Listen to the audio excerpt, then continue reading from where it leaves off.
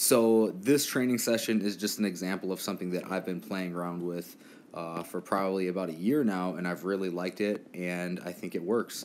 That idea is to stop programming sets and reps for your training sessions, and instead just going in and picking one or two, maybe three exercises. In this video, I'm doing three exercises, and I'm doing those specific exercises to train, and I'm just going to work up to heavy sets of 1, 2, or 3 reps. And then I'm going to do as many sets of those heavy weights with low reps as possible. And I've talked about doing stuff like this before, but it really goes back to what I think is the problem with progressive overload. I think what often happens when you program specific sets and reps, especially in the low rep range, is that people significantly underdose themselves.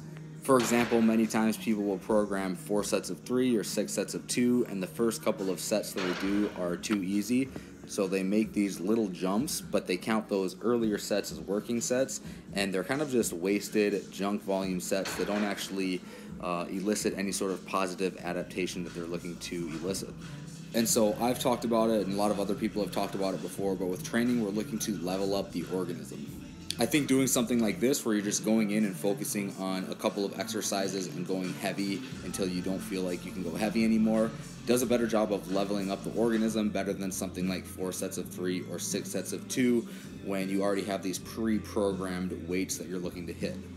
And when you do all of these sets of low reps, and if the reps end up being like 85 to 90% for just like 1 or 2 reps, it's really not that fatiguing at all. So you can make a lot of little jumps up in weight without hindering yourself when you get to those extremely heavy sets. And if you're concerned about tracking progress for something like this, it's really easy to do. You just do this for however many weeks you want to do it for, and you write down each week what weight you hit for how many reps, and you just try to beat it every time. And I know it's unrealistic to think you're going to beat your weight and reps every single week, but that kind of leads me into my next point, is that I think training this way improves our ability to accurately assess our RPE, and it shows us what we're really capable of.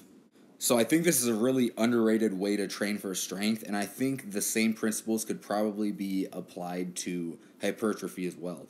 So yeah, basically the idea is, instead of programming specific sets and reps at certain weights, just go in, pick a couple exercises to do, and train them heavy for low reps, 1, 2, or 3 reps for as many sets as possible. And I think it gives you a great stimulus to adapt to strength and possibly size if that's what you're looking for as well.